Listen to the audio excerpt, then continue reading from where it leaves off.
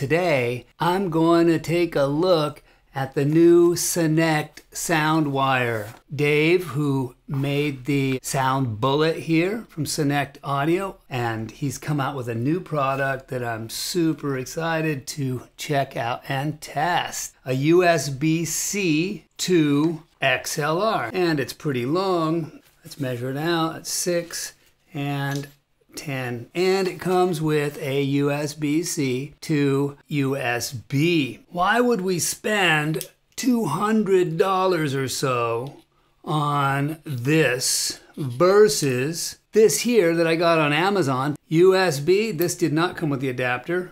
You have to come up with your own adapter, USB-C to dual XLR. Why would we even do that when we could get one of these Apple USB-C to stereo mini plug, and then for not very much money we could use a mini plug to dual XLR and then have our own adapter. And finally, one here, which is actually 2 USB-C to mini plug, and it was like $7. Plus we have the mini plug out on the computer or laptop itself. So we have all these options. Why would we care? Is it really worth it? Does it matter? What are the differences? So I'm gonna take a look at a few different things. I've got a Duro meter here, which will give us the output levels. I've got a scope hooked up, and I've got 2 inputs on the Tektronix scope.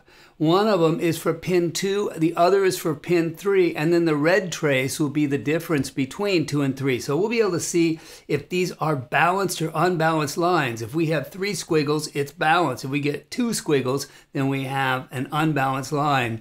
One hot, one ground, and then the difference between hot and ground gives us the red line. I've also got a little mixing board here that we'll use at the end of the test, where we'll check phantom power, see what it does, what happens if you phantom into these units. All right, so we're gonna kind of look at frequency response, output level type, we'll look at noise, and we'll look at phantom power. So let's start with the very first thing, the least expensive, and I'll just plug into the mini plug output. We'll run this into this wire here. This black one will show up left on the Duro meter, and this here will show up onto our scope. Next thing, I'm going to fire up a reference tone. We'll do a 100 Hertz sine wave. And there we go. Okay, so coming out of the mini plug, we have an unbalanced line. We've got the yellow line, which is pin 3. We've got the blue line, which is pin 2. And we've got the red, which is the difference.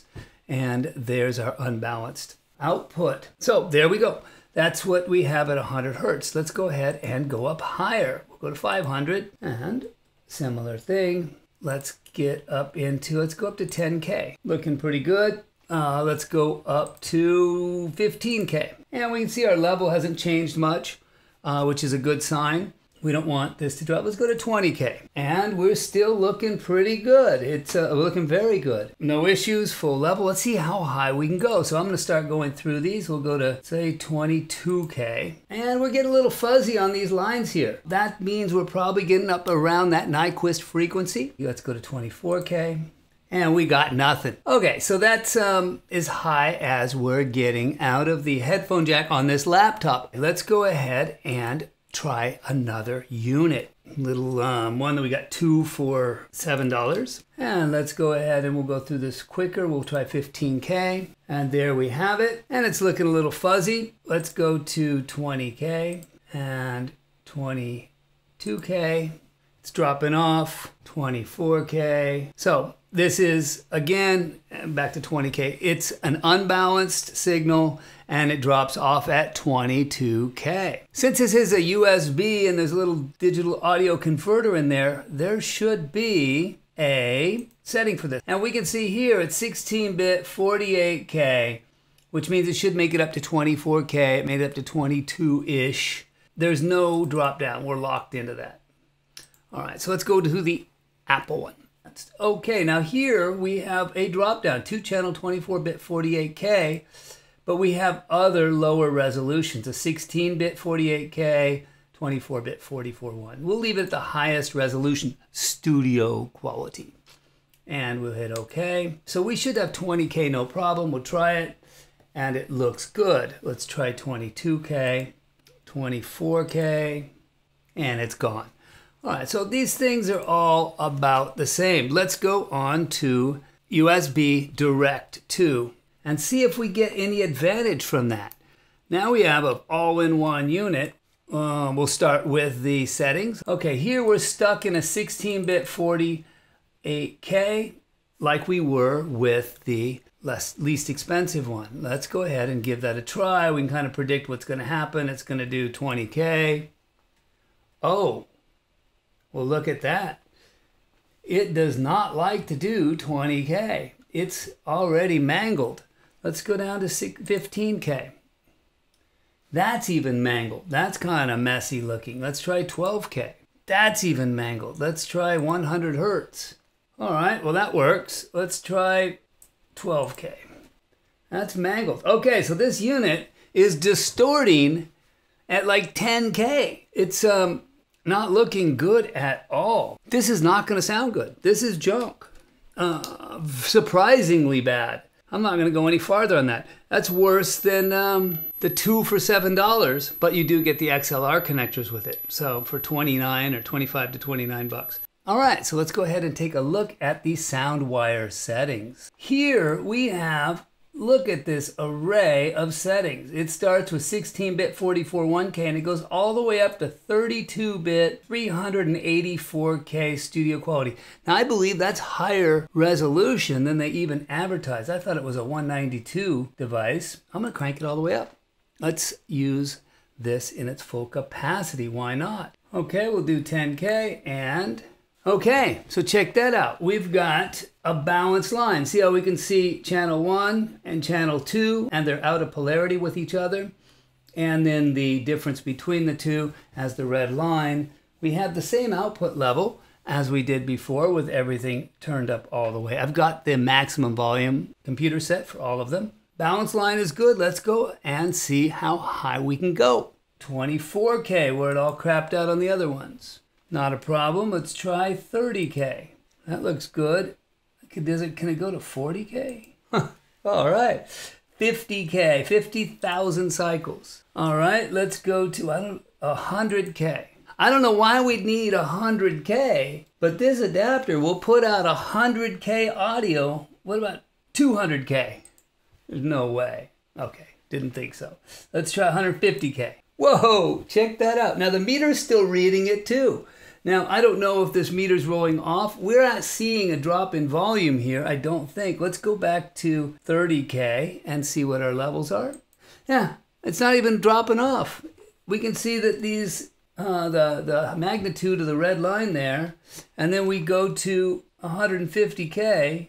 It's not even rolling off. Okay, let's try 170, 180, 190.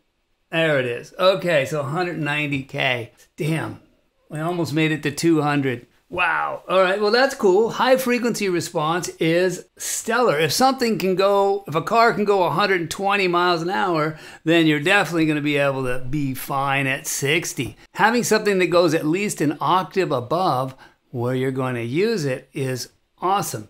This thing here goes 10 octaves above, maybe a little more than we need, but definitely very cool instead of dying out before we get there. All right, so there's frequency response. Let's go ahead and take a look at noise. So for noise, let's do something a little different. And this will be the cheapest of the little USB ones.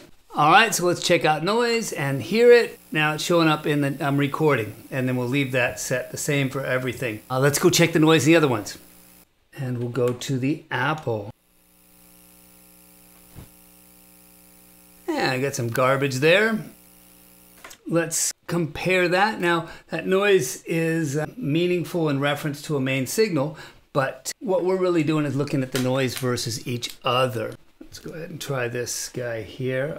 You know, they said it goes 20 to 20K, and I would not say that was a 20K success there. And let's give it a listen.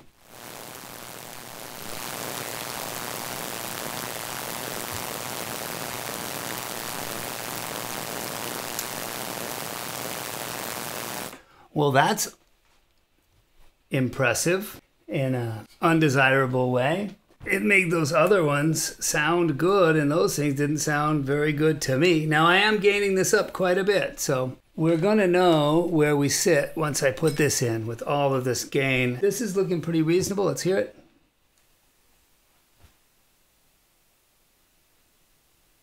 What the heck? Check that out. I mean, that is an order of magnitude difference. All right, well, that's fascinating. We checked out high frequency response, we checked out noise, we checked out line balancing. The blue Sonnect unit is the only balanced line of the bunch. It's the lowest noise of the bunch, and it's got a frequency response higher than anything else. Now, there is something unique about it in that it has actual transformers in it. So the transformers are going to give it wonderful isolation and prevent it from having phantom power issues. But also transformers do struggle with low frequency. So let's go ahead and take a look at low frequency response. And for that, I'm going to use a 20 hertz tone. I will turn it down a little bit. So I'm going to go to 50% level. And there's our low frequency tone. And then I'm going to bring this up to a higher level. And we should see some distortion. There we go. Yeah, we're distorting the waveform when we drive the output hard. The transformer overloads. Let's go ahead and set this down where it stops overloading. The frequency response on the low end should be very good, but it's not going to take as much level. We might not want to set your output levels at full blast if you don't have to, if you don't need the gain. Turn it down. Let's turn it up. So even on the crappy one, we're not seeing an overloaded 85%. Let's go ahead and see what the other ones look like on the low end. So there's our 20 hertz. Let's go ahead and check our levels here. We're not seeing any distortion. So one of the advantages of not having the transformers is you can drive it harder on the low frequencies without it distorting. So you might want to turn it down with the sound wire and not run your laptop full blast. For our last test, we're going to check phantom powers. Okay, there's our 100 cycle tone. Turn on phantom power and see what happens. Still works. But now phantom power turned on in the console slowly ramps it up. Let's go ahead and jolt it.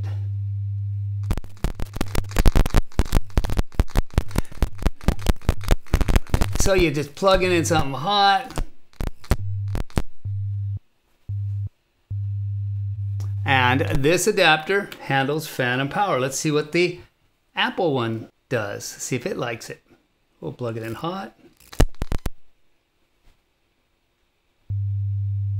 It's working so far.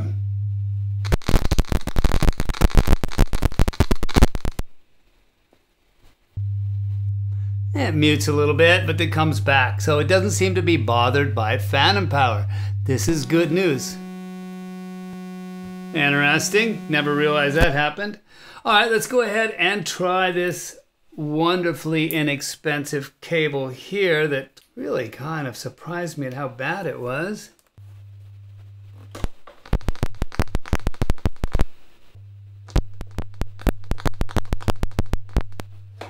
And we'll turn phantom power off.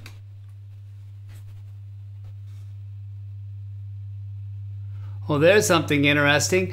Phantom power actually makes it quieter. When I turn phantom power on,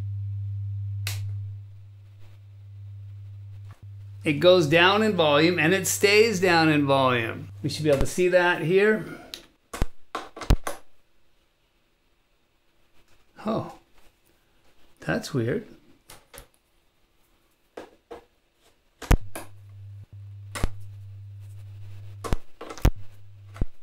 I think I blew up one half of this thing. Yeah, we no longer have both sides working. And this thing is hot, hot, hot, hot. All right. Yeah, this no longer works. Let's try this one.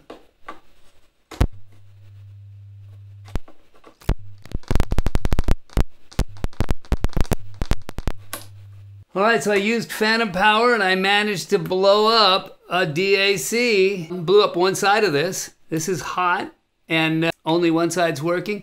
This thing was vulnerable. All right, so let's go ahead and check the Soundwire for phantom power vulnerabilities and such. So what I'm going to do is, phantom is live there, and we'll hot patch these XLRs.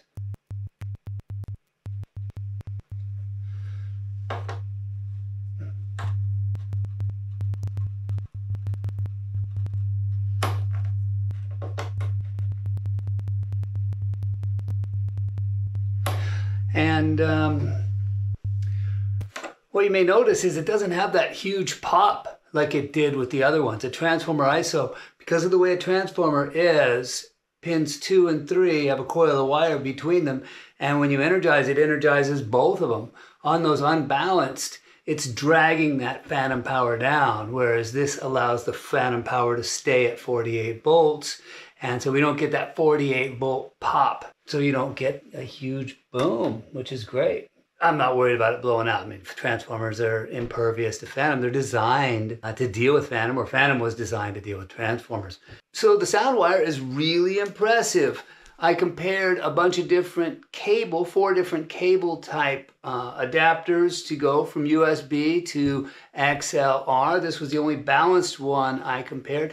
Actually, the only one I know of that isn't a separate box. And the boxes are kind of a bummer. I mean, that's not as portable, more weight, more crap to deal with. You got a cable going to the box or from the box, and you know, it's just more stuff. This is a one-piece solution and fully balanced and phantom power impervious. This is a truly pro way of getting into a computer. You know, the mismatch between computer technology and pro audio technology, where we have, you know, DI boxes and transformers and high levels and all kinds of stuff, and then computers which have a whole different fundamental, and we're trying to tie those two together.